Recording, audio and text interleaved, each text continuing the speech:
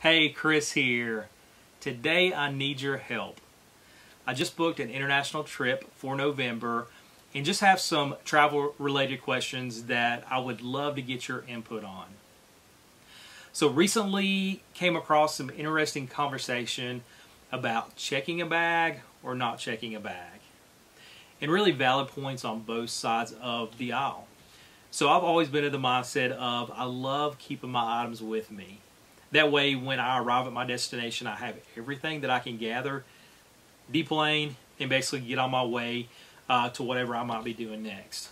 So, really, the last 20 plus years, I've never thought about checking a bag just because I'm trying to maximize the space I have. And like I put out in the previous video, I love trying to kind of pack as light as possible and still have everything I need. But reading through some of these forums and even some conversations on Facebook, people make some really valid points about why to check a bag.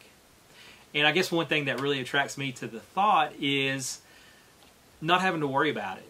So once you get to the airport, again, check your bag, go to your gate, and just kind of hang out. And even if you have a personal item, you know that's going to fit under your seat.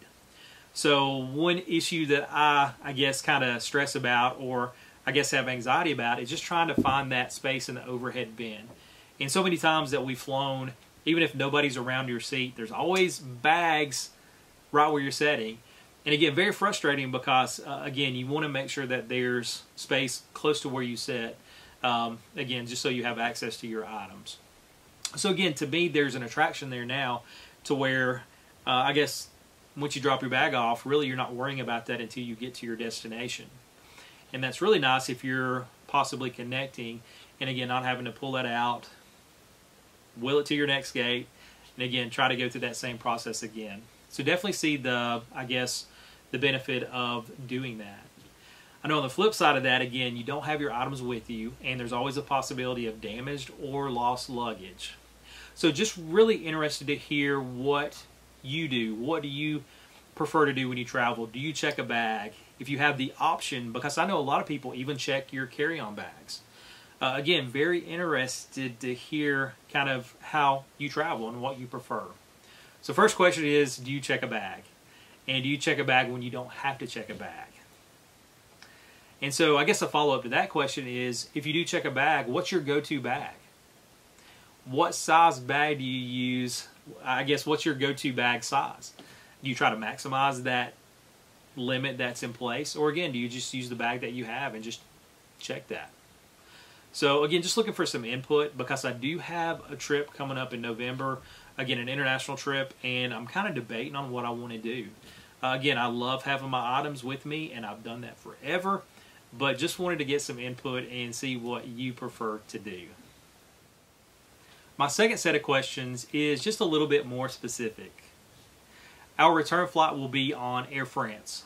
So just wanted to see if anyone has any experience flying Air France. If so, what did you like and what did you dislike? Also, from what I've read, it looks like their baggage policy is similar to the U.S. domestic carriers. So just wanted to see if that was your experience as well. I'm a huge fan of the Away carry-on. Love the bag, and I have used it on multiple trips. If I do decide to check a bag, I'm really interested in possibly getting the medium-sized bag from Away. So I guess my second question is, does anyone have experience with the medium-sized Away bag? And again, love hearing that real-world experience, especially if I'm going to put down that kind of money on a bag. If so, do you like it? Do you not like it? Again, I know I like my bag, one of my favorite, if not my favorite, current carry-on. So to check a bag, I know it has that extra space, and it looks like that, again, it's going to withstand hopefully being beat up. If not, I've heard they do have a good return policy.